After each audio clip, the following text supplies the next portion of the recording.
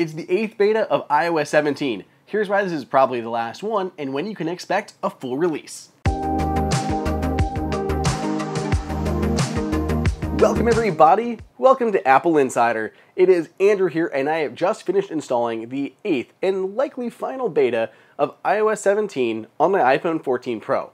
For my device, this update weighed in at about 572 megabytes, and as I said, it's likely going to be the last beta. If we look at Apple's history with beta updates on major software releases, this is kind of following a trend.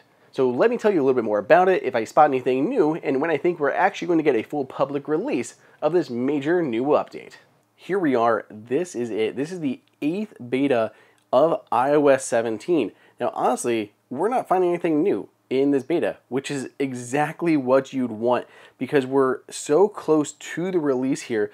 We don't want a bunch of new features essentially introduced in this last beta that will not have time to be sufficiently tested. So the fact that I'm not finding anything out of the gate here is absolutely exactly what I would like to see. So when will iOS 17 be released? This is what I'm thinking. Here's what I'm thinking is going to happen. We're going to get a pause on the betas for roughly 2 weeks until Apple incorporates everything from the iPhone 15 series into the release version of iOS 17. So we're going to have a pause, nothing for the next 2 weeks, and then on Tuesday the 12th, after the Apple event, that is when we're going to get the RC release candidate of iOS 17. It'll incorporate everything for these phones, and we'll actually get like that final build. Then a full public release, assuming nothing goes wrong, will happen either the 18th, 19th, or 20th, right before the new 15 series hits customer hands. So expect this to be the last beta. We'll get a release candidate after the event on the 12th, and then we'll get the actual public release on the 18th, 19th, or 20th.